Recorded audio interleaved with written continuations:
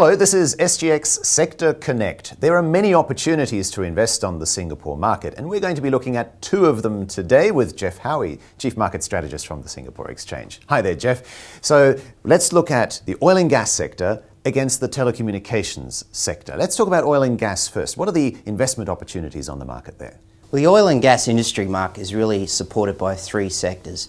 The first sector is perhaps one of the most well known, and that is the oil and gas exploration and production sector. The two biggest stocks of this sector on SGX are actually RH Petrogas and Interra Resources, the latter of which was added to SGX mainboard earlier in the year. The second core pillar, I guess, of the oil and gas industry is the oil field services sector, and this sector is actually providing support services to these oil and gas explorers and producers. These, I guess, the largest two companies that might be more well known to investors are Ezion Holdings and Ezra Holdings. And then the third core component, of course, are the oil rig builders and the ship builders.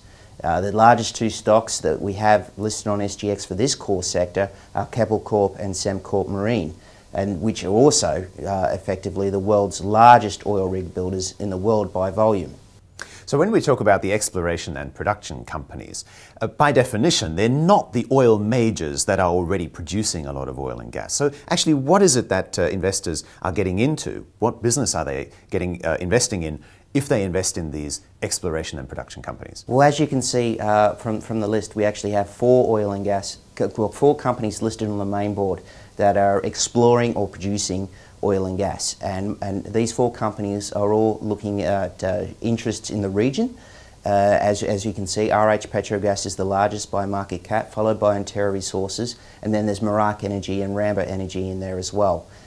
What the ultimate goal of these oil explorers and producers is to do is to basically make a commercial discovery, and with that commercial discovery, the oil explorer is basically turning a prospective resource into a contingent resource, which then effectively, on development, can become reserves. Okay, but how does the oil and gas industry that's accessible through the Singapore Exchange compare to the telecommunications industry, which a lot of investors would already be familiar with? Okay, the oil and gas industry and telecommunications industry, in terms of their relative performance to each other, can obviously be shown in this chart, which shows past performances of these two sectors. And we've also have the STI, the Straits Times Index, represented in this chart as well. And as you can see, over the last 3 years, there have been some different performances. In the last 1 year, you can see the STI has returned approximately 13%, including dividend distributions, versus the oil and gas index, which has returned 6%. And then there's telecommunications as well, which, including dividends, has outperformed the two, returning 20%. And as you can see, taking the 3-year perspective, the telecommunications index has also outperformed. Again, that outperformance is 53% versus the oil and gas index, which has returned 40%. And here we have the Straits Times Index over the last 3 years returning 21%.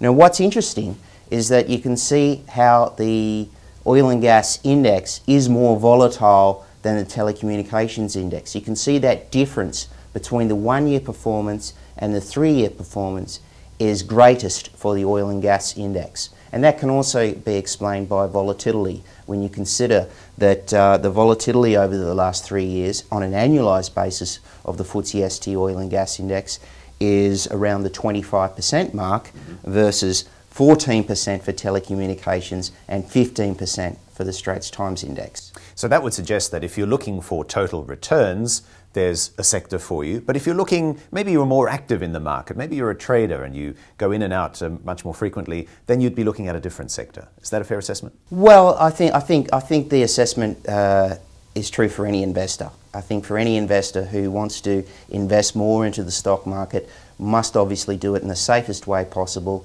and look at exploring safe methods for investing, one of which, of course, is diversifying over the many sectors that we have listed on the stock exchange. And as we explained with the oil and gas sector, there are a number of subsectors in that oil and gas sector that actually do have different types of businesses. So Jeff, looking at those charts so far, actually a lot of it seems to speak in favour of the telecommunications sector. So what's the case for, investing in the oil and gas industry sector? Well, as you can see from that chart, that there's obviously a higher degree of cyclicality in the oil and gas index versus the Straits Times index, with that difference between the 1 year and the 3 year performance.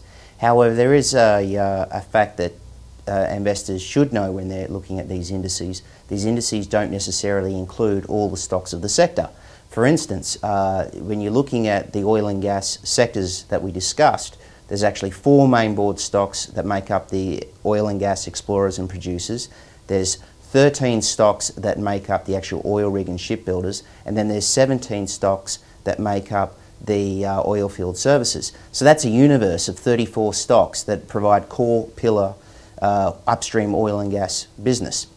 Then you have only 15 stocks actually included in the oil and gas index. Because FTSE does the liquidity testing and the free float weighting. Well, yeah, you have to, for a stock to be included in the oil and gas index, it must also be a component of the FTSE ST All Share Index, which basically is a good 183 stocks or so that are basically made up of the stocks of the Straits Times Index, the FTSE ST Mid Cap Index, and the FTSE ST Small Cap Index.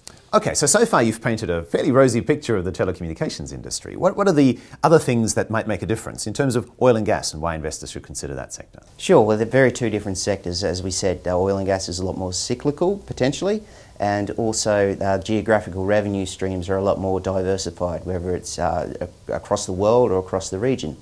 And there's also an asymmetric price point as well. If there's can be a lot more diversity and differences between the companies that are listed and representing the sector. As you can see in this chart, over the past 12 months, you've had, of those 4 oil and exploration stocks, quite a degree of differences in terms of performance. We have Marac Energy, which has generated a 252% gain over the past 12 months. Wow. And there's RH Petrogas, which has generated a 14 to 15% gain over the past 12 months. Right, okay. So presumably that's not an indication of what will always happen. Oh, absolutely not, of course not. This is obviously just past performances and has absolutely no bearing on what might happen in the future. Okay, but I guess the point is that each of these sectors serves very different roles in people's portfolios.